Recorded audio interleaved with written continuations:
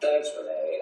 Governor, there appears to be a developing constitutional crisis regarding the $1.25 billion in federal funds money under the CARES Act. The Lieutenant Governor and Speaker of the House have sent a letter to the Mississippi Department of Finance telling them to hold on to the entire amount so the legislature can, quote, plan the constitutional appropriation of these funds.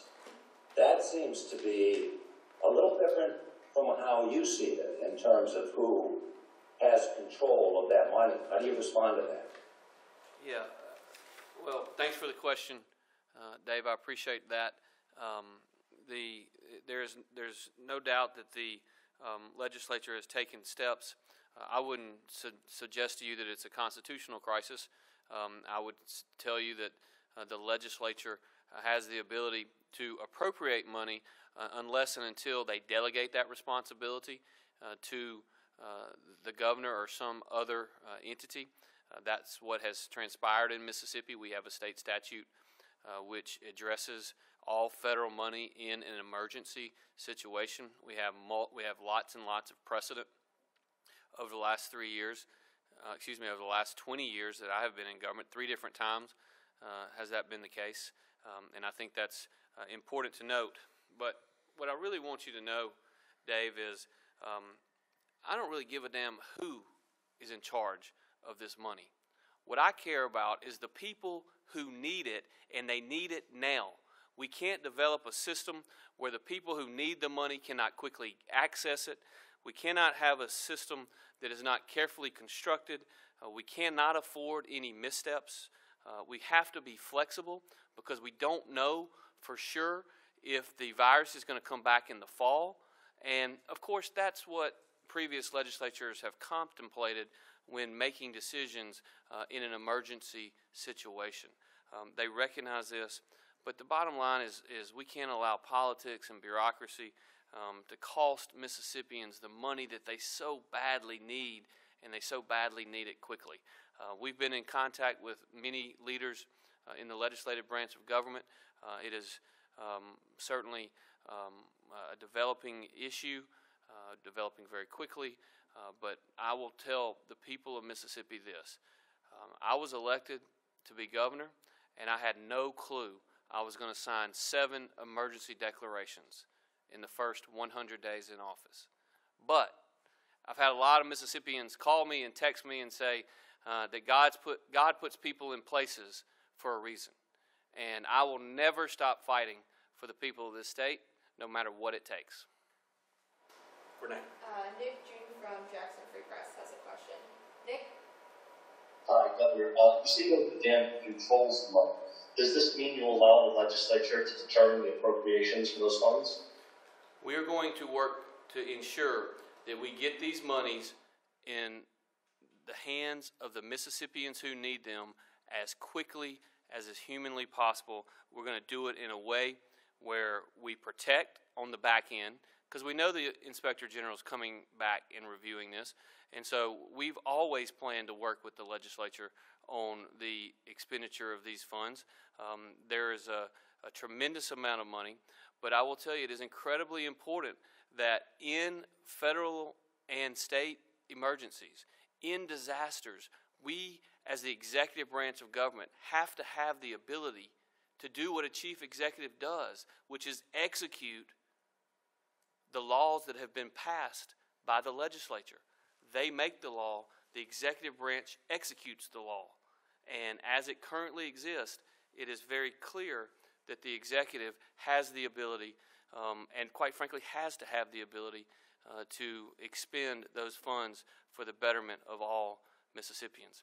Should they choose to change that law, that is certainly their prerogative, and we'll go from there. Would you veto it if they did? Pardon me? Would you veto the law, the bill if they... Bobby, you and I have been doing this dance for a long time. What I would tell you is I'm not going to commit to doing anything until I actually see the language that might be in it. But I will tell you, if it means that I have to fight to get money to the people of Mississippi as quickly as possible. The ones who absolutely need it, the 170,000 Mississippians who have lost their jobs, the small business owners, many of whom didn't get the PPP program because they didn't qualify, the folks on the front lines, people like teachers who have spent their own money to upgrade their technology, so they could do distance learning. People all across this state have made sacrifices, and we have got to be smart but move expeditiously to get this money to the people as quickly as possible. Governor, and how is this different than, I think in around 2005, 2006, you were party to, I think you were one of the primary plaintiffs in a lawsuit against the Attorney General over his office was taking tobacco for the tobacco lawsuits, right, and spending that money instead of it going to the legislature. You oppose that, saying it should go to the legislature. Can you speak a little bit just how this is different? Sure, and that's a good question, Bobby. I appreciate that. It's incredibly different for a couple of reasons. Number one, that particular money was diverted by a judge in Jackson County to a private nonprofit without it ever having gone to the legislature. That was money that was intended for the state, that was diverted by a judge, signed off by the Attorney General, without it going to the state of Mississippi. This money, by the way, this money is no different than any other federal money that is being that is spent in the state of Mississippi. This money has been appropriated by the federal government, and it is to be executed under Mississippi law by the governor. It was the statute that I read to you yesterday, Bobby. And so, again, the difference is state money that was diverted by a judge, federal money that the legislature has contemplated and made a decision under our emergency management statutes, which allow for the governor to execute these particular funds. These monies are no different than the monies that we utilize for the State Department of Health. The State Department of Health has gotten a tremendous amount of resources from the federal government. Thank God that they have. The Mississippi Emergency Management Agency has gotten a tremendous number of federal dollars throughout this process. It is the federal dollars that allow me, under my emergency powers, to activate the Mississippi National Guard. If this legislation is overturned, if this legislation is changed, and it limits the executive's authority during a time of emergency, then what that means is every time there's a tornado, we'll be calling a special session of the legislature. Every single time there is a hurricane, we'll be calling a special session of the legislature. If the virus comes back in the fall, we'll be calling a special session of the legislature. And so I'm hopeful that we can work together with our leaders in the legislative branch. I will tell you, we are looking for more ways in which to appropriately spend the money. And that's something that we are very interested and open to legislative input. In fact, would have already done so. We haven't spent any of the money yet. We have a group of very strong private sector leaders looking at various industries and various sectors of our economy as to what recommendations they make. Robert actually sits on that group as one of our private sector leaders and private sector advisors as it relates to that. They don't have authority, but they certainly have the ability to make good, strong recommendations, and the legislature would have the same opportunities under the way in which the program was set up in 2006, where we actually have an RFQ to hire a third-party administrator to ensure accountability and ensure that before we spend any dollar, that third-party administrator has both accounting and legal expertise to ensure that it meets the guidelines as set forth by the United States Department of Treasury, because we know that the Inspector General is going to come and look at these monies. That's true whether Trump wins re-election or the other guy wins re-election. We know they're going to come back and they're going to look, and we just got to be very smart and very, very capable. So. continue on one more question, I'm sorry.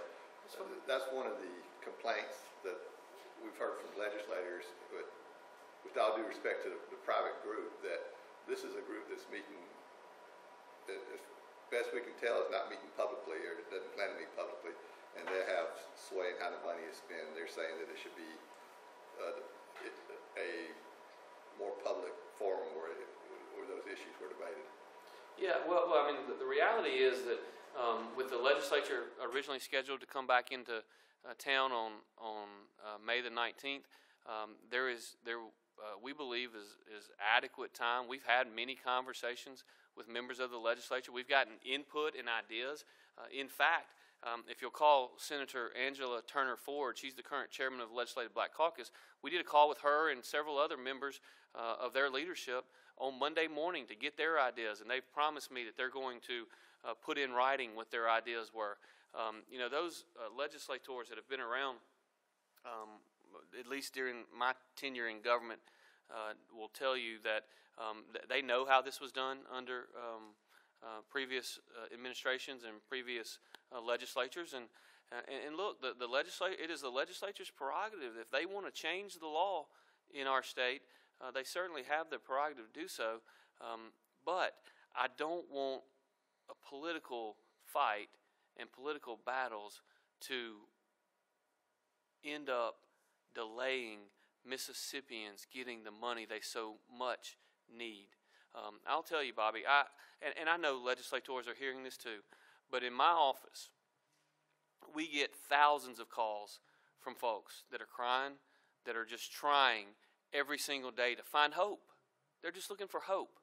And so I don't think there's going to be an awful lot of sympathy from Mississippians over this political battle that may be ensuing.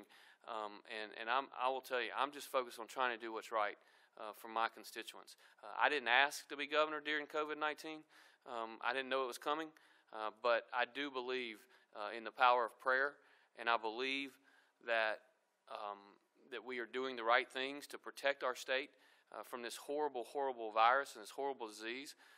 And I know that it's causing serious economic harm to many of my fellow constituents, and that just breaks my heart. And I'm going to do everything in my power to fight for them, to try to get them this money as quickly as possible.